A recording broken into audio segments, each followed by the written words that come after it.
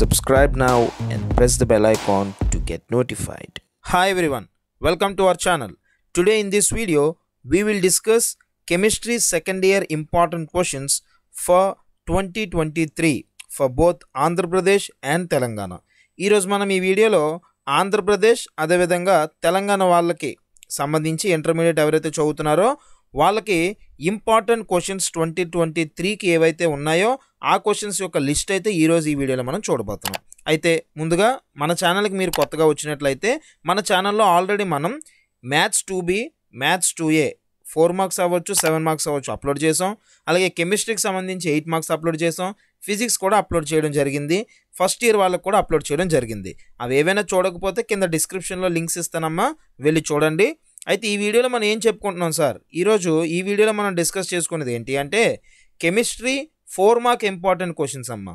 ఓకేనా, 4 mark important questions మనం ఈరోజు ఈ వీడియోలో చూడబోతున్నాం. అయితే ఒక్కసారి క్లియర్గా మీరు ఇక్కడ అబ్జర్వ్ చేసినట్లయితే 100% సిలబస్ అండి ఇది. 2023 ఏపీకి తెలంగాణ వాళ్ళకి యూజ్ అవుతాయి. Confirmed questions for public exam. So ఈరోజు ఈ వీడియోలో మనం డిస్కస్ చేసుకునే క్వశ్చన్స్ అనేవి ఇక్కడ ఏవైతే మీకు స్క్రీన్ మీద డిస్ప్లే అవుతున్నాయో ఈ క్వశ్చన్స్ మీరు చదువుకునే ఎగ్జామ్కి వెళ్ళిపోతే ఖచ్చితంగా మీకు ఫుల్ మార్క్స్ వస్తాయి, ఎక్కువ మార్క్స్. ఎలా అంటే మీరు ప్రిపేర్ అయ్యే బట్టి ఇక్కడ అన్ని యూనిట్లు మేము ఇస్తాం కదా, ఈ అన్ని యూనిట్లో కొన్ని యూనిట్స్ మీరు బ్లూ ప్రింట్ ప్రకారంగా ఏవైతే మీకు ఇంపార్టెంట్ అనిపిస్తాయో, ఇన్ ద సెన్స్ నాకు ఎక్కువ మార్క్స్ వద్దు సార్, నార్మల్గా అబవ్ యావరేజ్ మార్క్స్ నాకు కావాలి అనుకుంటే అన్ని యూనిట్లు చదవాల్సిన అవసరం లేదు, కొన్ని చాయిస్కి వదిలేయండి. లేదు నాకు ఫుల్ మార్క్స్ కావాలనుకుంటే 4 మార్క్స్ పరంగా ఇప్పుడు ఇచ్చిన అన్ని క్వశ్చన్స్ మీరు చదివితే ఫుల్ మార్క్స్ కూడా 4 మార్క్స్కి వస్తాయి. మరి 8 మార్క్స్ సంగతి ఏంటి, ఆల్రెడీ అప్లోడ్ చేశాను, ఆ వీడియో కింద డిస్క్రిప్షన్లో ఉంది, కమెంట్ సెక్షన్లో ఉంది, వెళ్ళి చూడండి. మరి 2 మార్క్స్ సంగతి ఏంటి, నా నెక్స్ట్ వీడియోలో 2 మార్క్స్ కూడా నేను అప్లోడ్ చేయడం జరుగుతుంది. క్లియర్? ఇంకేమైనా డౌట్స్ ఉంటే నాకు ఇన్స్టాగ్రామ్లో మెసేజ్ చేయండి. నా యొక్క ఇన్స్టా ఐడి వచ్చి MTH హరీష్ అనమాట. ఓకేనా, సో అక్కడ మీరు నాకు డైరెక్ట్గా మెసేజ్ చేస్తే I will be responding to you. అలాగే కింద కమెంట్ సెక్షన్లో కూడా మీకు ఏమైనా డౌట్స్ ఉంటే తెలియజేయండి అమ్మా. అయితే మనం ఇక్కడ చూసుకున్నట్లయితే ఇక్కడ అదే మెన్షన్ చేశాను చూడండి. సో 4 మార్క్ ఇంపార్టెంట్ క్వశ్చన్స్ అయితే క్లియర్గా ఈ వీడియోలో మనం చూద్దాం. ముందుగా మనకున్న ఫస్ట్ ఇంపార్టెంట్ యూనిట్ ఏదైతే ఉందో అది సాలిడ్ స్టేట్ అమ్మ. ఓకేనా, సెకండ్ ఇయర్ వాళ్ళకి సాలిడ్ స్టేట్. అయితే ఇందులో ఉన్న ఇంపార్టెంట్ క్వశ్చన్స్ అన్నీ మీకు స్క్రీన్ మీద కనబడుతున్నాయి. సో 100% సిలబస్కి సంబంధించి ది మోస్ట్ ఇంపార్టెంట్ అన్నీ కూడా మనం ఇచ్చాం. అవన్నీ మీరు చేస్తే సరిపోతాయి, ఇంక ఎడిషనల్గా ఏవి చెయ్యక్కర్లేదు. మరి ఇంకా ఎడిషనల్గా చేసుకోవాల్సినవి ఏవైనా ఉన్నాయి అంటే అవి 2 మార్క్స్ క్వశ్చన్స్ అనమాట. అర్థమవుతుందా? 2 మార్క్స్లో కొన్ని కవర్ అవుతాయి, ఆ తర్వాత ఇంకా అప్లోడ్ చేస్తాను. ప్రస్తుతానికి మీరు అందరూ ఫోకస్ చేసుకోవాల్సిన ముఖ్యమైన విషయం ఏంటి అంటే ఈ యొక్క 4 మార్క్స్. అయితే ఇక్కడ ఇంకొక విషయం నేను మీకు చెప్పాలి. ఈ 4 మార్క్స్ వీడియో అనేది మీకు పార్ట్ 1 అమ్మ. ఓకేనా, ఇట్స్ నాట్ పార్ట్ 2. ఇక్కడ పార్ట్ 1 అంటే కంప్లీట్ వీడియో కాదు, ఎందుకంటే మీకు 100% సిలబస్ వల్ల ఎక్కువ యూనిట్స్ ఉన్నాయి.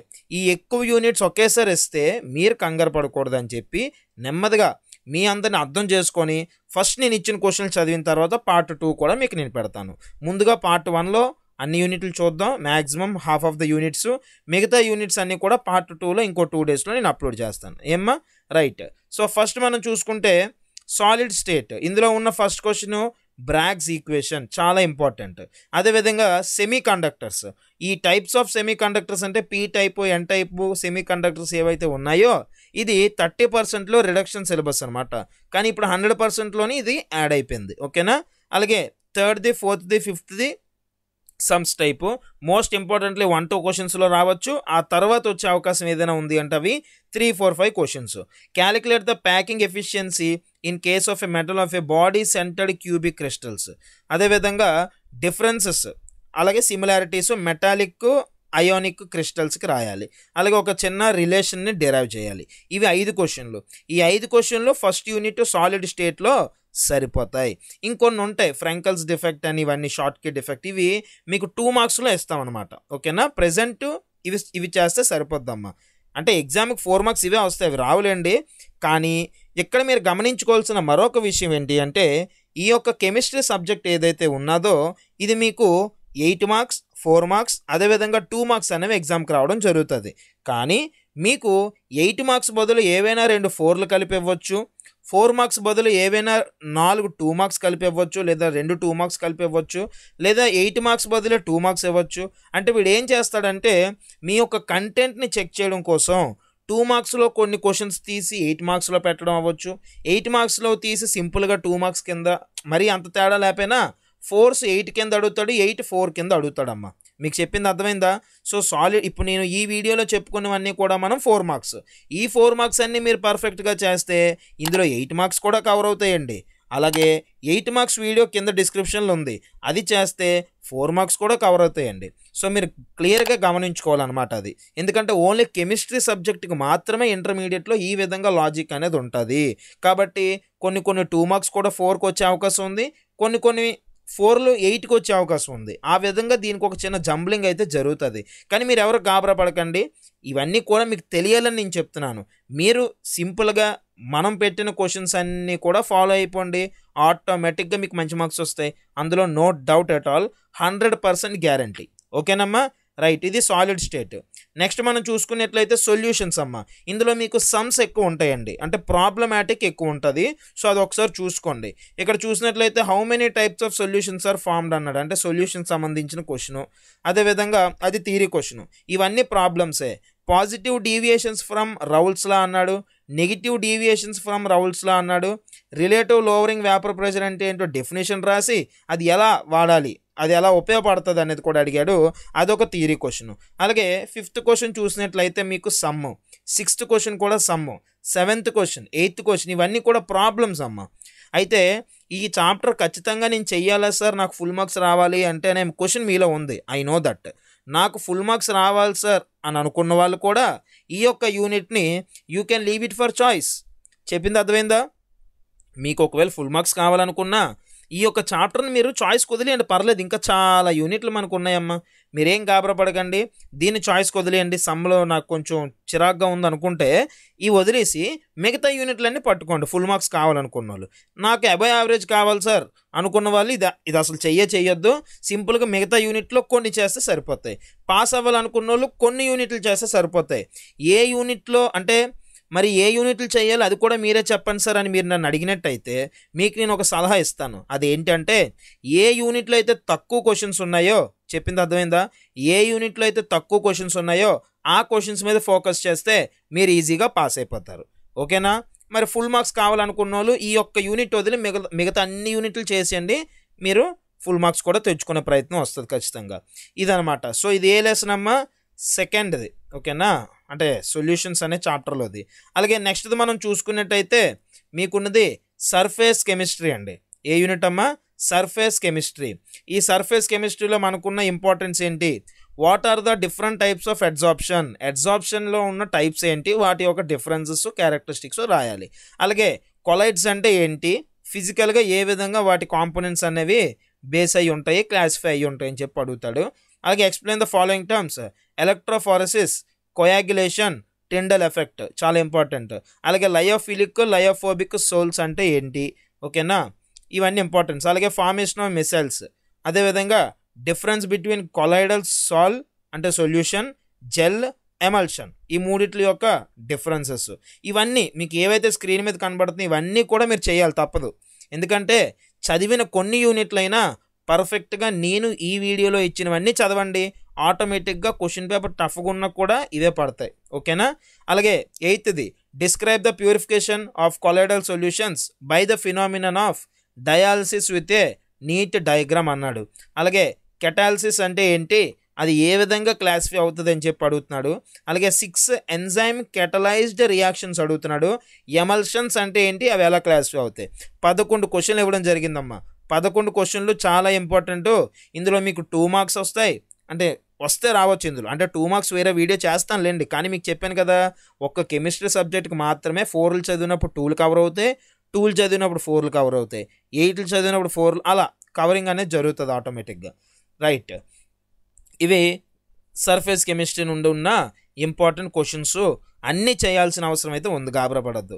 Next general principles of metallurgy. ఈ యొక్క యూనిట్లో మనకున్న ఇంపార్టెన్స్ ఏంటి, అయితే వీడియో కంప్లీట్ చేసే ముందు మీరు కనుక మన ఛానల్ ఇంకా సబ్స్క్రైబ్ చేసుకోకపోతే కింద కనిపిస్తున్న రెడ్ కలర్ సబ్స్క్రైబ్ బటన్ మీద ప్రెస్ చేసి బెల్ ఐకాన్ యాక్టివేట్ చేసుకుని ఆల్ పెట్టుకోండి. ఎందుకంటే ఈ క్షణం నుంచి అంటే అఫ్కోర్స్ ఈ మంత్లో మనం చాలా ఇంపార్టెంట్ పెట్టాం. ఇంకా మీ ఎగ్జామ్స్ మార్చ్ 15 నుంచి కాబట్టి మార్చ్ వరకు కూడా మనం కంప్లీట్గా ఎప్పటికప్పుడు రెగ్యులర్గా వీడియోస్ అయితే పెడతా ఉంటాం. సో మీరందరూ ఛానల్లో ఉన్న వీడియోస్ అన్ని చూసి నేర్చుకొని ఎగ్జామ్ బాగా రాయాలనుకుంటే ఛానల్ని సబ్స్క్రైబ్ చేసుకొని ఫాలో అవ్వాలమ్మా. వీడియో నచ్చితే లైక్ కూడా చేయండి, which is very important for us. Like చేసి మీ ఫ్రెండ్స్కి షేర్ చేస్తే ఎంతమంది వీడియో చూస్తున్నారు, ఎంతమందికి ఉపయోగపడుతుంది అనే కాన్ఫిడెన్స్ మాకు కూడా ఖచ్చితంగా రావడం అయితే జరుగుతుంది. బికాజ్ ఎవ్రీ ఇయర్ అఫ్కోర్స్ మన ఛానల్ ఎప్పటి నుండో ఉన్నప్పటికీ ప్రతి సంవత్సరం కూడా మాకు ఒక న్యూ ఎక్స్పీరియన్స్, ప్రతి డే కూడా ఒక న్యూ ఎక్స్పీరియన్స్గానే మేము భావిస్తాం. ప్రతి ఒక్కరు కూడా నేర్చుకోవాలనే ఉద్దేశంతోనే ప్రతి ఇంపార్టెన్స్ పెడుతున్నాం. కాబట్టి మీ నుంచి ఏదైనా ఒక చిన్న సపోర్ట్ మేము ఎక్స్పెక్ట్ చేస్తున్నాం. So please try to understand it, share to your friends. That is what we need it. ఓకేనా? సో దట్ మీలాగా వాళ్ళు కూడా చదువుతారన్న ఉద్దేశం మాకు అనిపిస్తుంది. సో మీకు నచ్చితే చెయ్యండి, ఇదేం కంపల్షన్ కాదు. And so general principles of మెటలర్జీలో ఉన్న first question, aluminium separated from silica in the bauxite ore associated with silica. Give equations. అలాగే purification of sulphide or by froth flotation method, roasting calcination, leaching of aluminium from bauxite, zone refining, polling. ఇవన్నీ ఏంటి sir? ఇదంతా కొత్త unit అమ్మా. కొత్త unit కాదు, పాత unit. 100%లో ఇప్పుడు ఉంది, ముందు లేదు. ఓకేనా? రైట్. సో ఇవి కూడా చాలా ఇంపార్టెంట్, వీటిలోంచి ఒక క్వశ్చన్ వస్తుంది. అండ్ ఇక్కడ మీరు చూసినట్టయితే పీ బ్లాక్ ఎలిమెంట్స్ అనమాట. సో ఈ పీ బ్లాక్ ఎలిమెంట్స్లో ఉన్న ఇంపార్టెంట్ క్వశ్చన్స్ ఏంటి? Right A short note on అలోట్రోపీ of sulphur. అదేవిధంగా SO2 సల్ఫర్ డయాక్సైడ్ అనేది ఏ విధంగా రియాక్ట్ అవుతుంది?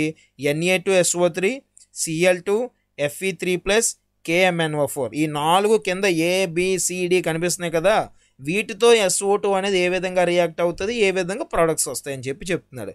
అలాగే next థర్డ్ది, how can you prepare Cl2 from HCl and HCl from Cl2? చాలా ఇంపార్టెంట్. అలాగే explain the structures of BrF5IF7. ఇంటర్హాలోజన్ compounds అంటే ఏంటి? ClF3 అనేది ఏ విధంగా ప్రిపేర్ అవ్వబడుతుంది, వాటర్తో ఏ విధంగా రియాక్ట్ అవుతుంది. అలాగే XeF2 అంటే ఏంటి, XeF4 అంటే ఏంటి, అది ఏ విధంగా ప్రిపేర్ అవుతాయి, వాటి యొక్క స్ట్రక్చర్స్. అలాగే reactions of XeF2, XeF4, XeF6 with water. వీటిలోంచి ఖచ్చితంగా మీకు 2 మార్క్ వస్తుంది, 4 మార్క్ కూడా వస్తుంది. So don't leave this chapter. Explain the అనాల్మస్ nature of nitrogen in group 15.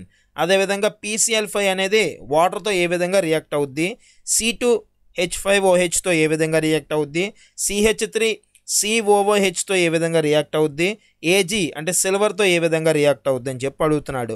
అలాగే oxo acids of chlorine, most important 4 mark. అదేవిధంగా explain the conditions favourable for the formation of SO3 from SO2 in the contact process of H2SO4. ఇవమ్మా. So ఇవి మనం చెప్పుకున్న important questions. మీరు సింపుల్గా మీ యొక్క work books ఏవైతే college వాళ్ళు ప్రొవైడ్ చేస్తారో అందులో టిక్ పెట్టేసుకోండి. ఇవి మీరు అదే రాసుకోవాల్సిన అవసరం కూడా లేదు. సింపుల్గా టిక్ పెట్టుకొని పబ్లిక్ ఎగ్జామ్ లేదా P అని పెట్టుకొని మొత్తం చదివేయండి, మొత్తం నేర్చుకోండి. ఇవే మీకు ఎగ్జామ్కి సరిపోతాయి. అయితే ఇదంతా కూడా పార్ట్ 1 అమ్మ. మీకు ఆల్రెడీ చెప్పాను స్టార్టింగే, ఈ వీడియో అనేది పార్ట్ 1. ఇంకా కొన్ని యూనిట్స్ అయితే ఉన్నాయి. ఆ యూనిట్స్ని పార్ట్ 2లో ఇద్దామని చెప్పి మీకు నేను ఉంచడం జరిగింది. సో నా నెక్స్ట్ వీడియోలో మీకు పార్ట్ 2తో మీ ముందుకు రావడం జరుగుతుంది. సో ఈ పార్ట్ 1లో చెప్పిన ఈ chemistry second year important questions అన్నీ కూడా మీరు ప్రిపేర్ అయ్యి బాగా ప్రాక్టీస్ చేసి ఎగ్జామ్స్ బాగా రాయాలని కోరుకుంటాను. All the very best. And కింద ఉన్న డిస్క్రిప్షన్లో ఏవైతే ఇచ్చానో లింక్స్, ఆ లింక్స్ అన్ని చూసి నేర్చుకునే ప్రయత్నం 100% చేస్తారని నమ్ముతున్నాను. Thank you. వీడియోని లైక్ చేయండి. Thank you so much.